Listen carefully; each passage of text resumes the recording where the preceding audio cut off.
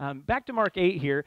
We did take a break last week to kind of talk about Second Corinthians, but this week we are back in the King and a Kingdom series. And let me just give a quick overview of some of the things we've seen, which have been great. I mean, think about the calling and clarification of who Jesus is we saw early in Mark with really his baptism, where God himself spoke from heaven and said, "This is my beloved Son."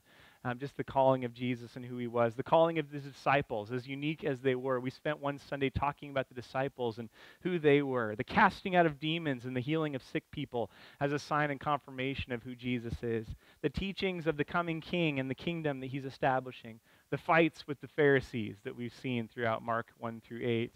And the connections to the story of the Exodus, when Jesus comes and kind of creates a new Exodus for his people. And Mark helps us understand the greater significance of things that are going on that have further ramifications than just the current scene of what's happening in Jesus' day, but all the way back to the Old Testament and the things that have happened in Exodus. If you don't believe me, there's a great book by a man named Ricky Watts who writes about Isaiah's new Exodus in Mark, and he talks about the Exodus in the book of Mark. That's absolutely brilliant. It's a bit nerdy, so if you're a nerd like me, you'd enjoy it. It's a great book.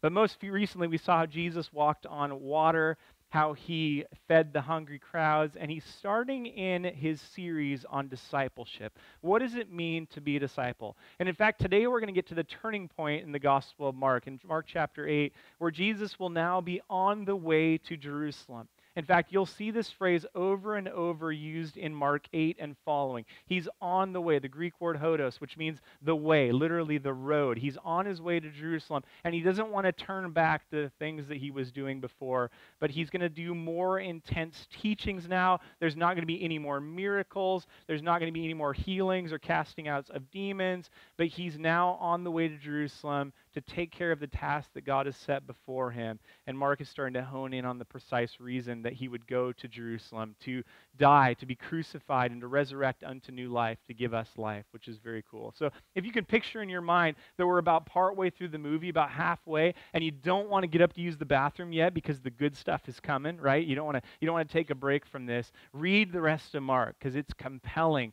and the picture of what Jesus is going to do is really compelling from Mark 8 to 16. Let me introduce our passage today by asking you a question. Do you ever have one of those moments when you're talking to someone and you realize that that person is not actually saying what they're saying? Or they're asking a question, but it's the question behind the question that really is the most important thing. And you maybe realize it about halfway through. They're not actually saying that. They're saying something else. They're not actually asking me that question. They're asking me something else. Think of some examples with me. What if my wife comes up to me and says, "Hey, it's garbage day tomorrow." What is she actually saying? Take out the garbage, right? Like, she didn't say take out the garbage, but it's garbage day tomorrow means take out the garbage. She didn't say what she meant. Think if your boss says to you, "Can I see you in my office about an hour?" Like, that's usually kind of bad news. You're like thinking about what's going to happen over the next hour, right? Or what if I say to my daughter, "Is there a reason why your room is so dirty?" That's really not a question, is it? That's like a statement. Would you please clean your room? Or maybe you're in here and you have a girlfriend or boyfriend and you have the conversation with them one night and you say, "Well, it's not really you, it's me." What does that mean? It's you, right? We know it's you is the truth of the matter. Many times there are questions and comments behind the comments and questions that we have. Comments behind these things, and I think Jesus does this today in Mark chapter 8. Not in a passive-aggressive way, which can happen sometimes, but in a way to get to the heart of the matter. And it really shows up in one verse, and that is in Mark 8:27. And I'll read this to you. The words will be behind us on the screens, or you can follow along with me in your Bible. Let's see what Jesus says today in this. It's a question here. It says, "And Jesus went on with his disciples to the villages of Caesarea Philippi.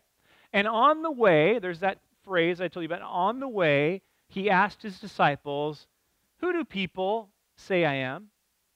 Who do people say I am? There's the question. It's not necessarily the question, but it's the question behind the question that I think that Jesus is getting to. Because here's the reason. Don't you think he knows what people are saying about him already? I mean, there's no mystery in the book of Mark. Everyone's following, and the crowds are showing up like mad. It's been one of the major themes of Mark 1 through 8 is the crowds and the disciples and everyone who's following him. He knows what's happening, but he takes a moment, he says to the disciples, "Hey, who do people say that I am?" It's not like he's wondering. It's not like he has his head in the clouds or something. He knew what people were saying, but it's the question behind the question that Jesus was getting to this morning.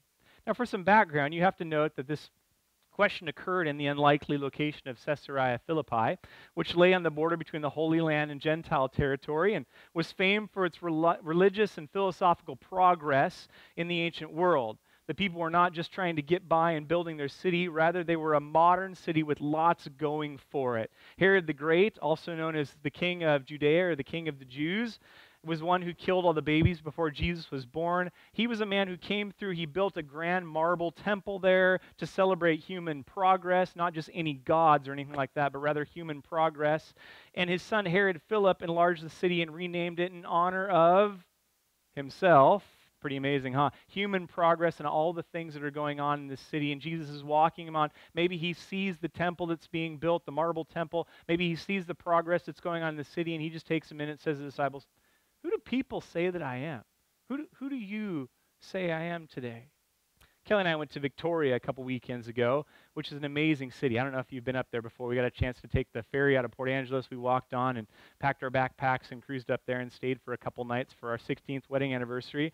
It's an amazing city to wander around. You can walk pretty much everywhere there. It's just a joy. You have to turn off your phones if you're cheap like me and don't want to spend international charges, and so you feel like you're somewhere else, totally disconnected from the world. And so we just got to spend some time there. And on our last day there, we decided to tour some of the churches that were in Victoria. There are some old buildings in Victoria. And one of the places we went was a beautiful church here. You can kind of see the inside of it here that was built years in the 1800s. Beautiful stained glass windows, beautiful marble kind of towering kind of vaulted ceilings and things like that. There was just amazing things going for it there.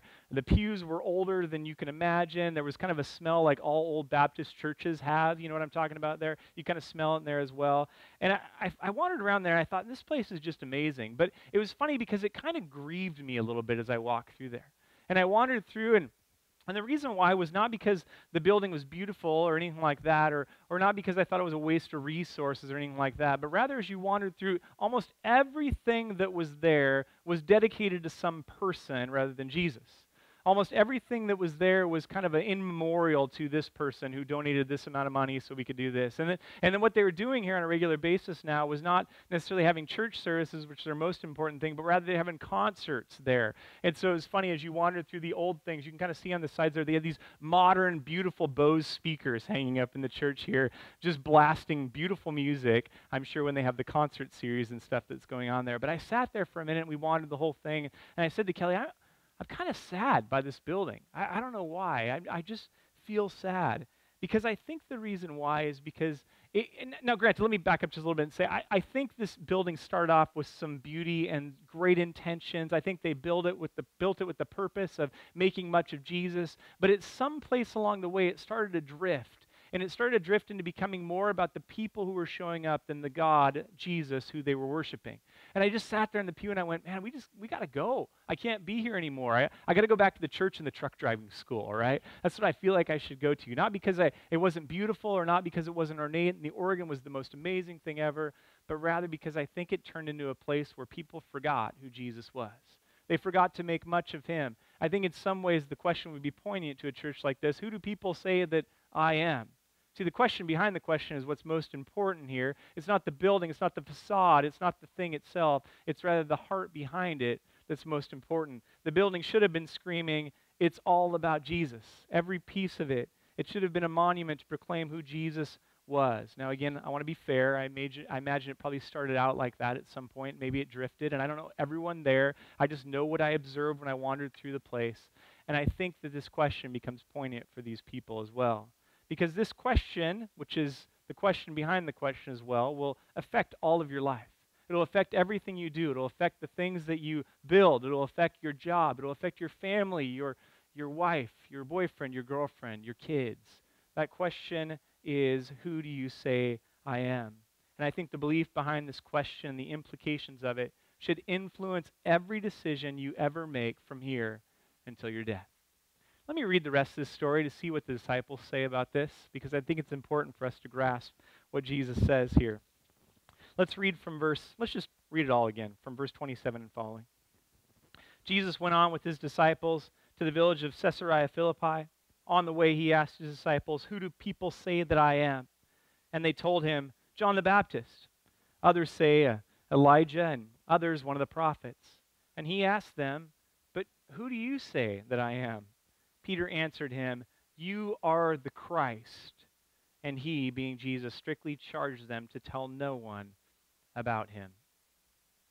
See, the disciples decide to answer this question, and they report maybe what is the first Gallup poll that's ever been given. They say, 17% say you're John the Baptist, 15% say you're Elijah. You got 7% saying one of the prophets. It's amazing, all this great stuff. But we find that the man on the street has a great opinion about who Jesus is, and the people's views really offset all of the crowds and the crisis with the Pharisees and things, because people see him as a good person.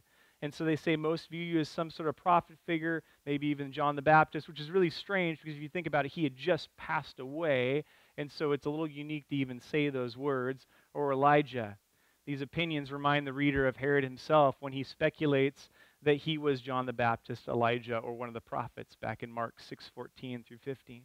But Jesus is like, wait, you don't really get it. You don't really get the thing I'm aiming at here. Who do you say I am? I'm not looking to see how I'm ranked among the polls of the people. I'm not asking for the word on the street. I'm asking for something else. I'm looking for what your heart says about me, and I need to know that. Do you know that in Mark so far, the disciples have only called him teacher up to this point in Mark? They've used those words to describe who Jesus is. And this confession from Peter becomes a turning point in the gospel, because here Peter finally says, you are the Christ, you are the Messiah. And he has words about Jesus that actually proclaims who he is. And his confession occurs at the very center of the Gospel of Mark. You are the Christ. And this passage serves as the hinge between the first part and the second part. Because as soon as the words come out, you are the Messiah, you are the Christ, Jesus is on his way to do the mission that God has called him to do. This confession even represents a significant leap of faith, given kind of the current expectations of a Messiah figure around that time of day. I mean, they expected from the Old Testament that a Messiah figure would show up and would conquer and would overthrow the Romans who were in town, who were trying to oppress them in so many ways. They were thinking kind of Old Testament stuff, like we're going to be set free, we're going to have our own land, our own place, everyone's going to get away from us, and we are going to be set free to live as one people in one rule, is what they were expecting. And here's Jesus, who kind of shows up on the scene. He starts doing some amazing things, like casting demons out and healing people, which is pretty amazing. But here is the significant change, because as soon as Peter says these words, he's starting to understand something about Jesus. And that is that Jesus didn't show up just to overthrow the military things that were going on in Palestine, but rather he came for a different purpose, a purpose that's so important for the people to understand. And here he finally starts to get it. Peter finally starts to get these words. The Christ in Greek and Messiah in Hebrew and Aramaic mean the anointed one, the one who carries this sense of consecration for a particular task that God has for him. And it was used of kings and priests in the Old Testament. And here Peter says those words. You're anointed. Lord, you're the one who's set apart to do the task that you have before you. I don't know what that is. Maybe Peter's thinking to himself, but here he has a divine inspired moment where he says, yes, you are the Messiah, and I want to follow you. I wonder what you say about Jesus today. I wonder what your answer would be to that question. Not the popular opinions, the polls, the things like that. Not the things that you've been taught in Sunday school. Not the things that have been passed down from generation to generation, maybe from the church that you attended as a child, or the church like we saw in Victoria. But literally, the question behind the question for you today is, who do you say Jesus is? When it comes down to a deep in the heart thing. Not just the church answer, but rather who do you say he is personally to you? Are you more like the wandering crowds? You just kind of see him and follow him because he's a miracle worker and does amazing things. And you can see the benefits of following him because he heals those people around him. And maybe you'll get a piece of that too at some point along the way. Or rather, are you a person who, like Peter, takes a moment and says, man, you're the Lord. You're the Messiah. You're the anointed one set apart for a task, that task to go to Jerusalem, to be crucified on a cross, to die, to resurrect unto new life, so that I might have that as well, so that I might trade my sadness, my sickness, my brokenness for you, and you might replace that with me, with the brokenness of my life, with the life that you can give to me. Many years ago, C.S. Lewis was famous for talking about Jesus in his book, Mere Christianity, which I'm going to refer to a couple times today because I don't think you can get much more classic than some of the views that he has on this question, who do you say I am? He said there's three options for a person who believes in Jesus or who knows who Jesus is. And he says he's either the Lord, he's a liar, or a lunatic. You've probably heard these things before. It's pretty famous and it's been said many times. The idea behind this is if we take Jesus' words and actions seriously, then we must take Jesus' claims about himself seriously as well. We can't say that Jesus was a great teacher whom we admire and not look up to, and that he wasn't really God. So he's either a liar and wants to deceive people, or he's a lunatic who himself is deceived, or he really is the Lord and he was who he said he was. Those are the options that C.S. Lewis gave us. I think it's a super helpful distinction for us, and it's served us well for years. And I think it's a great thing for us to wrestle with. But I want to take a different angle on it today. I want to take an angle on it and place that before you and say, what do you believe about Jesus? But here at Imprint Church, we do something every Sunday that's most important to us, and that is we have a response time. In fact, at the end of my message here in a few minutes, we'll give you a chance to respond once again, where you get a chance to worship, you get a chance to receive communion, you get a chance to give, you get a chance to pray, and it's based on this question, who do you say I am? Because see, for me, our belief of who Jesus is will affect how we respond to him. That's the most important thing. Not necessarily whether he's Lord, liar, or lunatic, but your belief about who you say he is will affect how you respond to him. Not just here, but as you go out in the world, as you work 40, 50 hours a week, as you live in your families, your response to Jesus each and every day is most important in my mind. It's important. The question behind the question is not just who do you say I am I Lord, liar, and lunatic, but rather, what are you going to do with that information? Because see, it's easy to just say, oh yeah, I believe Jesus. He's the Son of God. I know him. I've read my Bible. I've studied it. I know some of the things that I've sat through in church for the years, and I know those things. But rather, what's most important is not just knowing those things, but actually responding to him. That's what I'm most concerned with today. Because there's several options for how you view him. Again, if you see him as a mere man, you can reject everything he says, just as someone else would say. Not allow his actions and words to affect your hearts or your minds at all. If you see Jesus just as a philosopher, a religious philosopher, we can put his teachings on the level of other philosophers and we can take it or leave it. Okay, whatever. He's a great teacher. Just like the teachings of Buddha, just like the teachings of some of the modern psychology, pop psychology movement, we can throw all of those in the same category, take what we want to, and live a good moral life because of those things. But rather, if he really is who he says he is, we respond to him in our hearts and we say, I let everything he says affect me every day. That's intense if you think about it. Those are intense words for us. Your response to this question, if Jesus is who he says he is, our response really should be to be a disciple of Jesus Christ. That's what it is. In fact, we see that in the rest of this passage. See, because Jesus actually amps it up for the disciples here. He doesn't leave them with just answering the question, because I think you can do that right now. You can have the good church answer. It's like every answer in church is Jesus, right? It's like, what is that back there? It looks like a door, but I'm going to say Jesus because I'm in church, right? Everything is the answer is Jesus, but rather, what's your response to who Jesus is?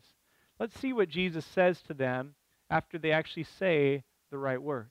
After Peter says the right words, commands them not to say anything about it, let's see what Jesus says about this, about responding to him in verse 31 and following. So he, Jesus, began to teach them that the Son of Man must suffer many things and be rejected by the elders and the chief priests and the scribes and be killed, and after 3 days rise again. And he said this plainly. And Peter took him aside and began to rebuke him. But turning and seeing his disciples, he rebuked Peter and said, "Get behind me, Satan, for you are not setting your mind on the things of God, but on the things of man." And he called to him the crowd with his disciples and said to them, "If anyone would come after me, let him deny himself, take up his cross, and follow me. For whoever would save his life will lose it. But whoever loses his life for my sake and the gospel's will save it. For what does it profit a man to gain the whole world and forfeit his life? For what can a man give in return for his life? For whoever is ashamed of me and of my words in this adulterous and sinful generation, of him will the Son of Man also be ashamed when he comes in the glory of his Father with the holy angels. And Jesus said to them, truly I say to you, there are some standing here who will not taste death until they see the kingdom of God after it has come with power. Jesus' words here amp it up, don't they? Did you catch what he was saying? It's not just enough to know who Jesus is, but what are you going to do about it? What's the next step you're going to take in knowing that I am the Messiah, I am the Lord? I find one of the most interesting things here when Peter comes up to him after this and says, no, Lord, you don't want to do that. You don't want to go to Jerusalem. You don't want to be on the way to Jerusalem. Stop doing that. The Bible's really interesting because it says, and he turned around. You know, he's on the way to Jerusalem. Everything is on the way. And here Peter distracts him, and Jesus turns around to him and goes back to him. Mark's not wasting words here. There's something important about that. Jesus has a mission to accomplish here, and you're getting in the way, Peter. Don't get in the way of the mission that I have to accomplish. In fact, he says, what are you going to do with these words that I say? You can't just live in the knowledge of who I am. You actually have to do something about it. It seems like Peter got it until we read the rest of the passage. Jesus doesn't really confirm his confession or anything like that. In fact, the Bible says he rebukes him twice. If you see it in Greek, the same word is in 8:30, or it appears in 8:32 through 33. That word rebuke. So Peter's getting a little bit of lesson from the master here. It's not just enough to say the words. It's not just enough to have the right Sunday school answer, but rather, how are you going to respond to it? What are you going to do because of it? This is the question I place before you today. It's almost easy. It's almost like, I was telling Tom this week as I texted him, it's almost like the sermon was put on a tee this week, and I can just hit it out of the park because Jesus asked it himself. What are you going to do with the question, who do you say I am? Your response is most important. After rebuking Peter, Jesus explains that it's necessary for the Son of Man to suffer, and he tells them this plainly or boldly is what we see, and he plunges them into the days. Moreover, Jesus' words here challenge Peter and the disciples to become his disciple as well. In other words, the question behind the question, the comment behind the question Jesus has is not necessarily just who do you say I am, but rather, will you be my disciple? Will you do that? If you know this is true, what are you going to do because of that? That's discipleship. Peter's concept of the Christ here is too narrow. He thinks that Christ will establish a reign of peace and righteousness, overthrow the power of the oppressors who hold Israel in their grasp. The Christ is by definition a winner, destined for glory. But here Peter shows that there's a cross purpose with Jesus, that Jesus has something else he's going to do in being the Messiah, in being the anointed one, that he told them plainly, I'm on my way to Jerusalem, that I'm going to suffer, I'm going to die, I'm going to be crucified there. And he tells them this, and Peter's like, no, we don't want to go there, Lord, we don't want to go there. Little does Peter know that very thing that's going to happen is going to save his life. Again, allow me to remind you of this. The point of all of this is that your view of Jesus is how you will respond to him. Your view of what he does, what he goes to, the Jerusalem story of him walking from here to Jerusalem to be crucified that we're going to study in a few weeks here will affect how you respond to him today and every day. There's three things that Jesus says, three demands. Jesus' discipleship 101 class really here that he gives to the disciples. He says there's three things that I want you to do if you really are going to follow me and be my disciple, if you're really going to understand the question behind this. And here's the first thing. He says you're going to deny yourself. The second thing he says, I'm going to take up your cross. And the third thing is that you're going to follow me, is what he says. In other words, we get this idea that a disciple must do more than simply understand who Jesus is. It's only the first step in following Jesus along the way. We must do more than understanding who he is. And here they are. It's the picture of what life is as a disciple of Jesus Christ. And this is where it gets amped up a little bit for us as people, because we don't like the idea of even denying ourselves. We must be careful not to confuse the call of self-denial with the kind of devout asceticism in some way, like that we might be holier than thou in some way, shape, or form, but rather this idea of denying yourself is the idea of dying to your own wishes and desires, that you have someone else who's giving you those wishes and desires now, and we need to submit ourselves unto those things. In fact, maybe the one thing you could take away from today is that what is discipleship, if you were to ask that question, is simply this: die to yourself. Don't desire the things that you want, desire the things that Jesus wants for you. And maybe the hardest call that Jesus ever has for us. One can't think of just denying ourselves as a once-in-a-lifetime thing, like if we were raised in the church and we think of something like Lent, where we actually give up something for a certain amount of time to show our devout honor for Jesus. But rather, this idea of denying ourselves is literally, don't do everything you want to do. Follow the things that I want you to do for me. Bonhoeffer defines self-denial in this way, Dietrich Bonhoeffer. To deny oneself is to be aware only of Christ and no more of self. To see only him who goes before and no more the road which is too hard for us. Once more, all that self-denial can say is, he leads the way, I am going to keep close to him. Good words from a man who suffered and died for his faith. Every day we must open ourselves up to God's initiatives and control.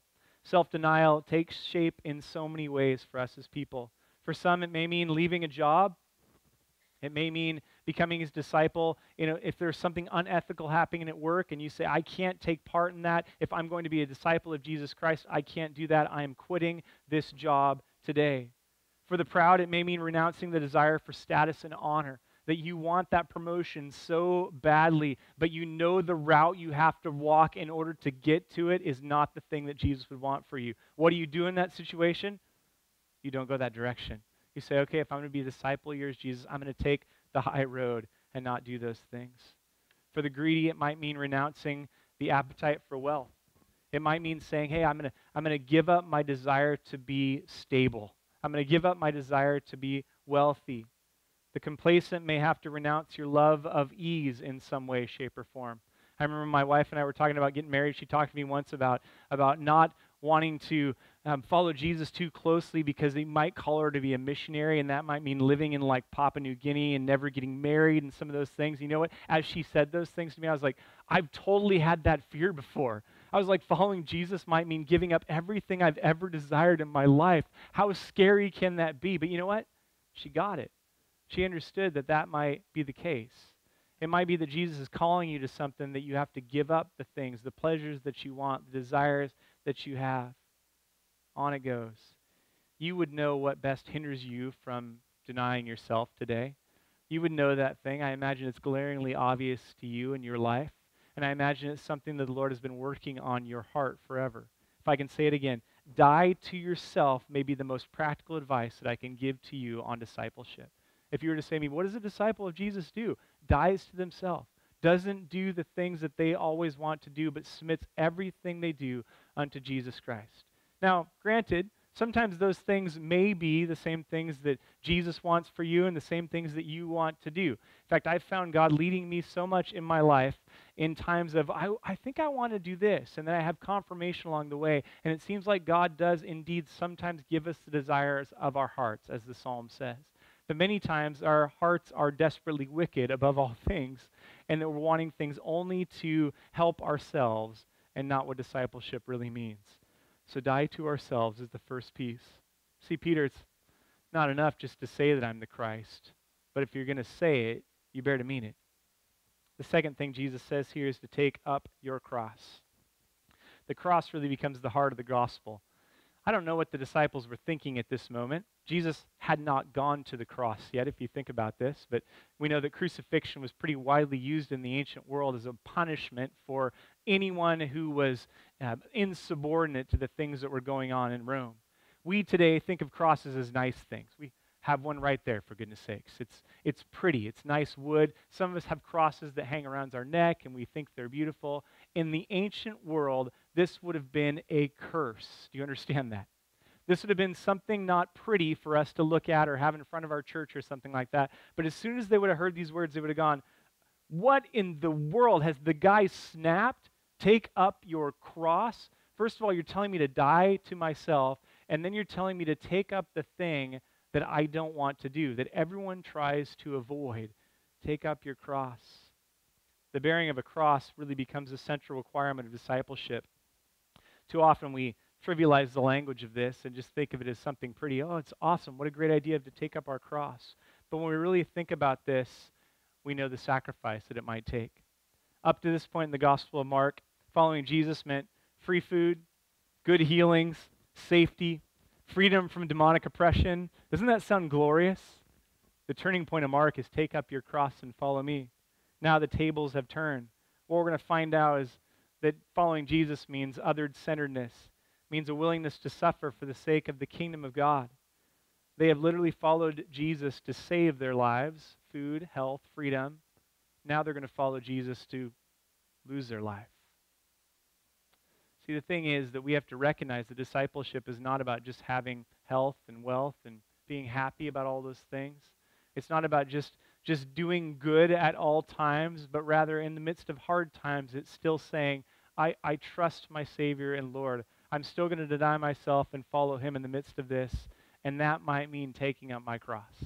That might mean doing something very hard for the sake of the kingdom. Jesus doesn't just offer the disciples various self-fulfilling things or spiritual experiences or even intellectual stimulation. Jesus presents them with a cross. He doesn't even say, hey, try this cross on to see if you like it, to see if it fits or anything like that. He says, here's the cross. Follow me. Discipleship means that Jesus demands something from us. Further in that same book by Dietrich Bonhoeffer, he says these words, the cross is laid on every Christian. When Christ calls a man, he bids him come and die. So you want to sign up for this thing? Following Jesus, being a disciple of Jesus, it's not easy, is the picture we have here. It might require something of us. It might require something we don't even like. I can't even tell you how many applicable illustrations I can think about for this, even in this past 2 weeks of our church. I mean, here I walked in the hospital room of Tom Regan, who just had brain surgery, and he said to me, well, if this is God's calling in my life, I don't want it, but I hope I can make much of him in the midst of it. What beautiful words. So what are you facing right now in your life? What piece of struggle, what crisis, what thing, if you've said to Jesus and you've answered that question, I want to be your disciple, I want to respond to you in that way, what cross are you facing? What thing is that? Can you follow Jesus even in that? Because the implication of this whole thing is the final piece of Discipleship 101. Deny yourself, take up your cross, and follow me, is what he says. Neil Postman, in his famous Amusing Ourselves to Death, says these words, I believe I'm not mistaken in saying that Christianity is a demanding and serious religion. When it is delivered as easy and amusing, I think it's altogether another type of religion. If we don't understand the picture of discipleship, it changes our view of who Jesus is. If we don't know that the discipleship, this question, who do you say I am, and the response that we have to that, if we don't understand this changes our view of discipleship, we've missed the question itself. Because you can say the things that Peter has, you can use those words today, but you can walk out of here and do your own thing, and that's a tragedy. Because Jesus says, I have discipleship on my mind. There's a solemn warning in this as well. I don't know if you saw this, but after this whole thing, it almost puts a little bit of fear and trepidation in how we follow Jesus, because Jesus warns the disciples about the judgment when he will come before them, not as the suffering servant, not as the humble one, not as even the healing person, but rather as the judge. And when he's going to come and judge the world around them for the things that they have done.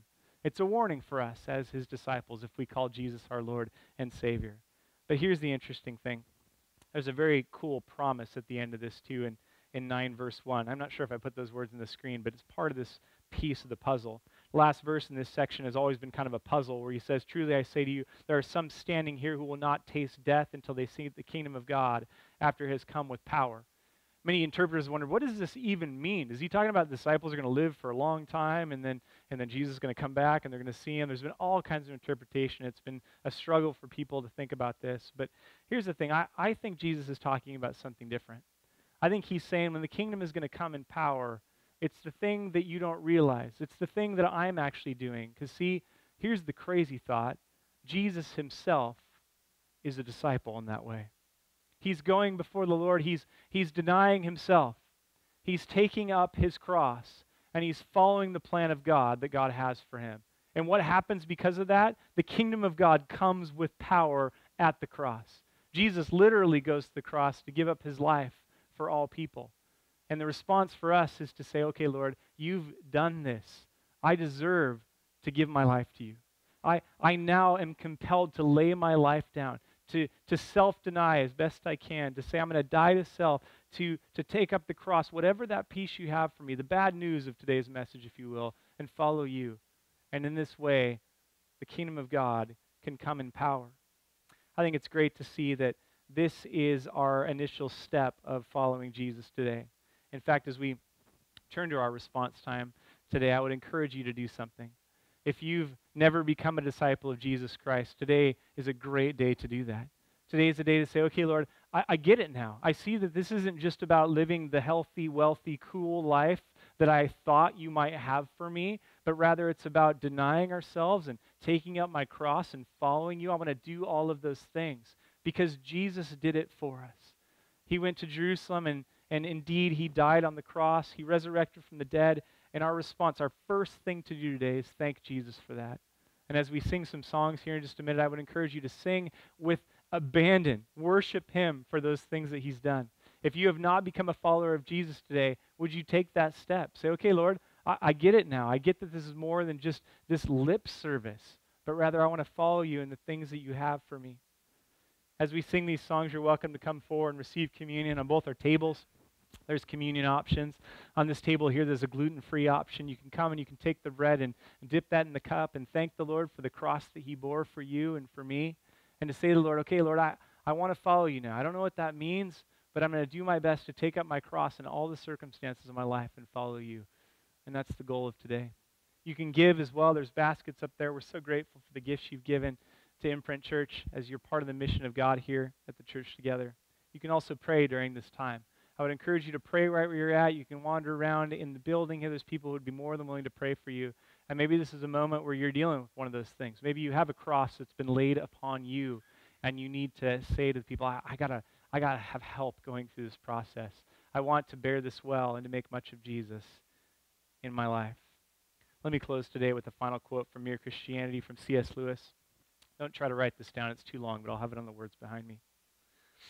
He writes these words. Give up yourself, and you will find your real self. Lose your life, and you will save it.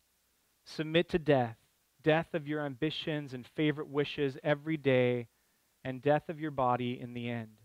Submit with every fiber of your being, and you will find eternal life. Keep back nothing.